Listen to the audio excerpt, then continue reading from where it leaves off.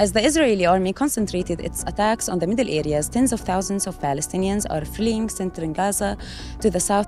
The Palestinian Red Crescent Society, in coordination with the Egyptian Red Crescent, are working to establish the first organized camp for displaced Palestinians in the city of Khan Younis. As an initial stage, they will set up 300 tents that will house the families of medical, ambulance, and relief staff of the Red Crescent.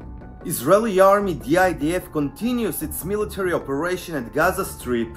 After almost 3 months of war, Israel is still far from reaching its two main goals of destroying Hamas and bringing back home all the Israeli hostages.